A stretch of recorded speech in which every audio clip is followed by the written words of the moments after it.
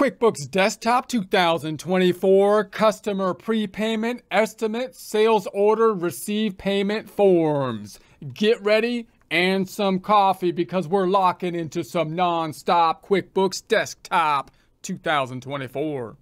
Here we are in our QuickBooks Desktop sample company file we set up in a prior presentation using the enterprise version of the QuickBooks Desktop software so we can practice the new unearned revenue feature within it. Under the View dropdown, we have the Hide icon bar selected, the Open Windows selected, Open Windows open on the left-hand side. In the Company dropdown, we have the Home page open. Now we're going to go to the Reports and select the two major financial statement reports like we do every time, company and financial. Let's start off with the balance sheet report. I'm going to customize the report up top, changing the range from 010127 to 123127, and then go to the fonts and numbers, changing the font up to 14 as we do every time. Is that okay? Yes. Okay then. Then we're going to go to the reports drop down again, company and financial. This time the profit and loss, the income statement. First, a word from our sponsor. Yeah, actually, we're sponsoring ourselves on this one because apparently the merchandisers, they don't want to be seen with us. But that's okay, whatever, because our merchandise is better than their stupid stuff anyways. Like our Accounting Rocks product line. If you're not crunching chords using Excel, you're doing it wrong. A must-have product, because the fact, as everyone knows, of accounting being one of the highest forms of artistic expression means accountants have a requirement, the obligation, a duty to share the tools necessary to properly channel the creative muse. And the muse, she rarely speaks more clearly than through the beautiful symmetry of spreadsheets. So get the shirt, because the creative muse, she could use a new pair of shoes. If you would like a commercial-free experience, consider subscribing to our website at accountinginstruction.com or accountinginstruction.thinkific.com. And let's change that range. This time the range going from 010127 to 06063027, because we want to see it side by side, month by month, not the total only, in other words, but the month by month breakout. Our first scenario was run in January, second scenario in February, the third scenario took 3 months from March to May. This next scenario is going to be in June. Let's customize the reports. Fonts and numbers, changing the font size back on up to 14. Is that okay? Yes. Okay then. All right, so then let's go back to the home page. Quick recap of what we have done in the past. We ran 3 scenarios so we can do some comparing and contrasting. The first one, the normal scenario, where we don't get a prepayment. We just enter the estimate, the sales order. Remembering the sales order would only be there if you're in like the enterprise version. They're both transactions that aren't recording any actual journal entry to the financial statements. Then we created an invoice, and we also went up and created a purchase order in order to receive inventory, because we imagined it was for an inventory item. And then we received the payment and make the deposit. That's the normal process. However, we might have an unearned revenue situation or a customer deposit where we receive the payment first, which could come in like 2 major scenarios. One being where we sell a large product. In our case, it was the psychedelic surfboard, where we would want a deposit in advance to us delivering the surfboard to make sure that we're going to receive the payment, to lock the customer in to the transaction. The other being if we have a subscription model, classic subscription models being magazine, newspapers, more modern subscription models being like online application services, in which case we receive the entire payment up front. When we recorded these 2 types of transactions, we entered the estimate, we entered the sales order, but on the customer side, we then jumped to the receive payment, recording it in the old method that we used to do, which is a negative receivable, which works pretty well from a bookkeeping standpoint, but isn't quite right from a reporting standpoint, and that's where the problem lies. So this time, we're gonna do the new method where when we get to this receive payment, we're going to record not a negative receivable, not income, but rather a liability, which we'll call, in this case, customer deposit, because we're imagining we're in that surfboard situation where we're selling a fairly large or expensive item and we want to get the deposit first before we complete the sale, possibly because we have to order like a custom surfboard. And then our next scenario will be one where we have the subscription model where we might rename the liability account as unearned revenue. Okay, so let's go through the process. If I go to the customer dropdown, and let's just take a look at what we did before, customer center. This is where our customers hang out. And in the last one, when we did the negative AR, it looks really nice internally. What we did is we made the estimate, then we made the sales order, and then on the sales side of things, we used the sales order to create, or we then created a payment. So we received a payment for it, and then we created an invoice to finish it off. This payment, however, was recorded as a negative receivable, but it looks pretty easy to follow just from a internal bookkeeping perspective to trying to just facilitate the transactions, right? So now let's do the new one. We're going to go to the home page. Let's start with a estimates. And we're going to have an estimate, and I'm going to call it this time and this is going to be customer prepayment, which is a weird name for a customer. But the idea is that I'm going to try to separate everything to this being scenario number 4. That's going to be our customer name. I will quick add it.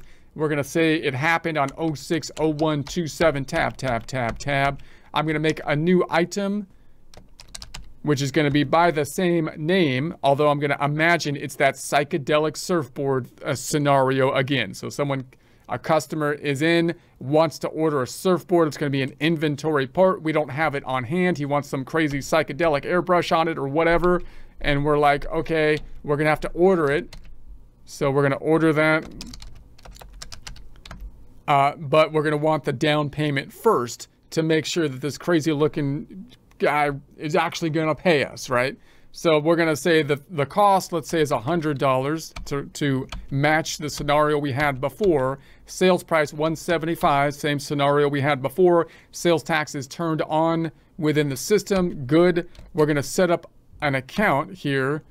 So this is going to be a new account that we're going to set up the account, and I'm going to call it an income account. Let's just call it an income account, and I'll call it customer prepayment.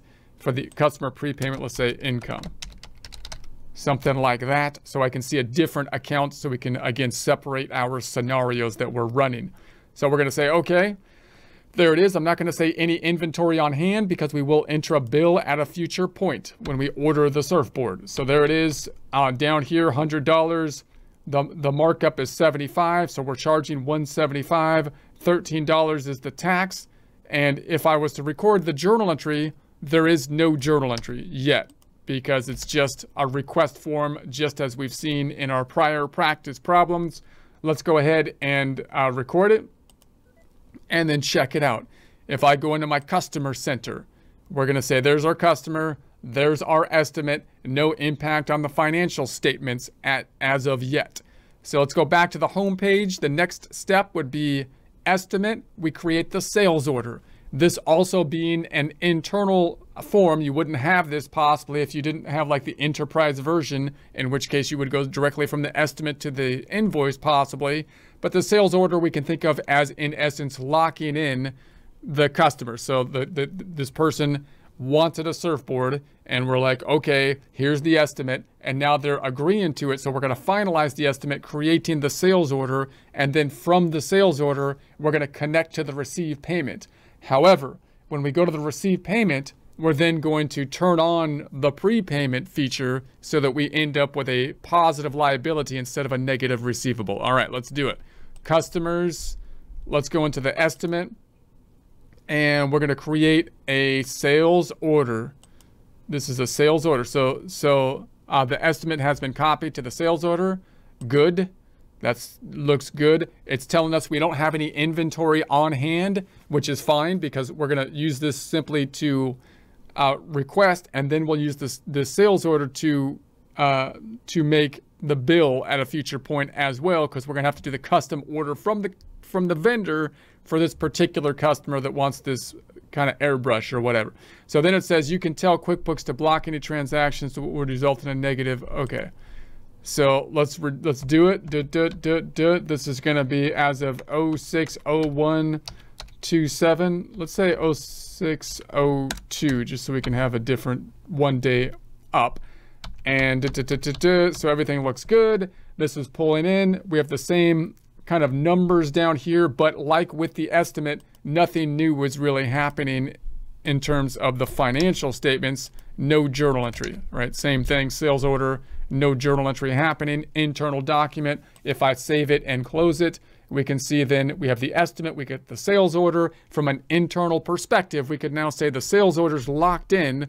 I'm then going to collect or get the prepayment if that's applicable, or we would continue on doing the job or whatever we're going to do from here. In our case, we want to collect the deposit from the customer. So we're going to go into here, and I'm going to go to the receive payment to connect it. Now, when I do that, it says receive customer payment on sales orders. You can now receive prepayments from your customers and add them to your current liability account. All you need to do is go to preferences and select prepayment settings. So we could go there directly from here, and that takes us to the prepayments company preferences.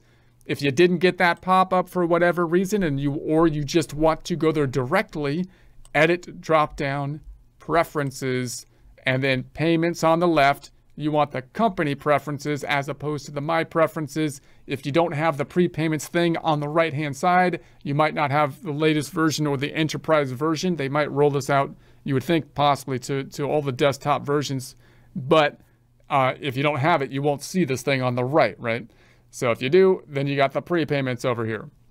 So we'll select that. We're going to turn on the prepayments. And then it says select a current liability account to record your prepayments as a liability.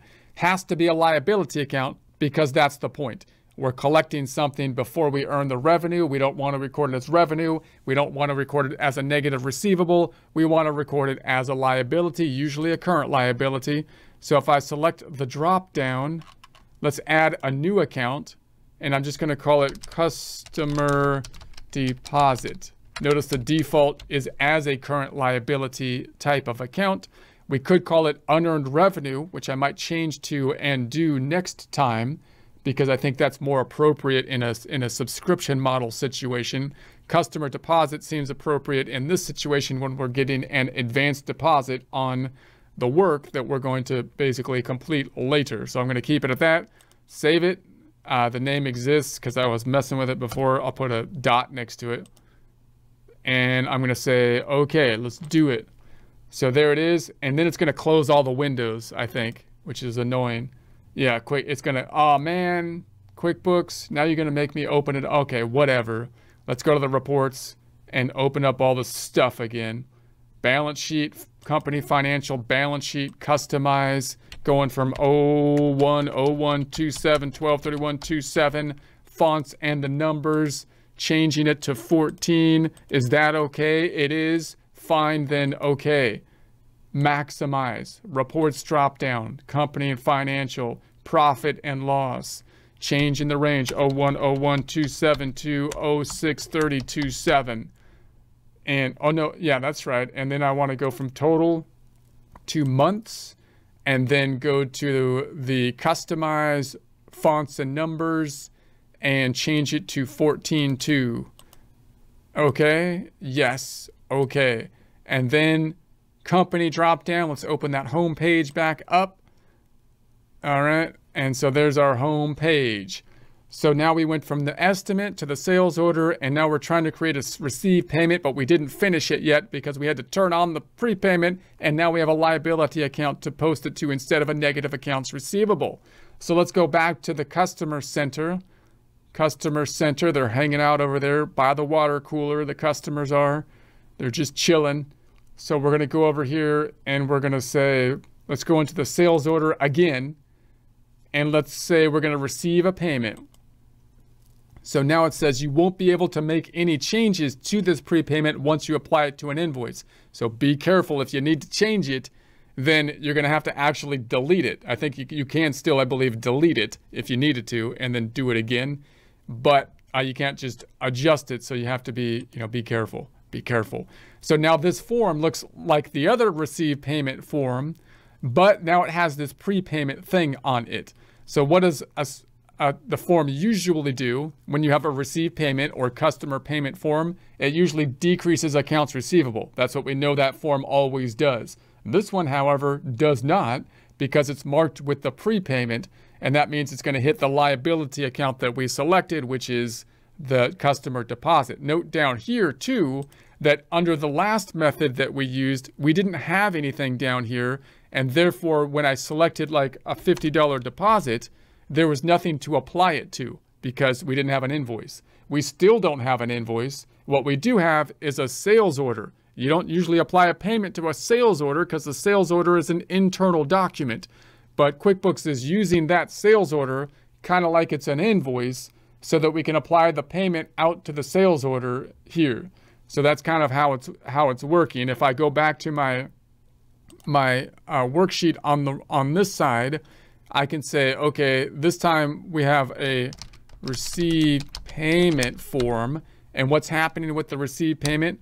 Well, cash is going to go up because we're getting a deposit. And I created this other account called customer deposit now. So now we have this customer deposit account that I have added now. And that's going to be 50 and -50. So if I post that, cash is going to go up by 50 this time, which is right. And then here's the key. The customer deposit is going to go up. The customer deposit is not revenue because even though we got cash, we haven't yet earned it. And it's also not a negative receivable because we don't want it, because it should be a liability. We owe the money back to the customer at this point in time, or we owe the customer the work. Under the old method, it was a negative receivable. That was kind of the glitch in the system, even though it worked well kind of from an internal standpoint. From a reporting standpoint, external reporting, we would typically need to do an adjusting entry basically to make it correct as of the end of the period. So that's going to be it. Now I'm going to make this a little bit smaller so I can see the record button at the bottom.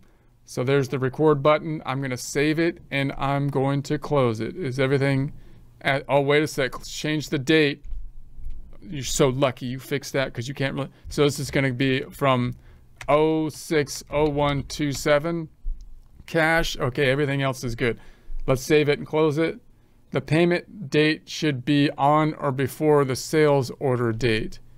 Well, what was the sales order date on? For crying out loud. Let me close this out. Let me close this. Something has gone horribly, horribly wrong. I'm going to clear this and then close it. So the sales order date says, okay, it's on 6/2/27. Okay. So let me say, I'm going to say receive payment. You won't be able to, okay, I know that. And then it's going to be 50. And let's say this happened on 06/03/27. Is that okay with you, QuickBooks? Is that okay with you? All right. So $50. Let's do it. All right, let's put this back up to 150. And then we have it so we can close this back out. Okay, so here we have the internal documents look good. There's our payment. We expect later that we can go and order the surfboard and then enter the invoice that we can apply to the payment.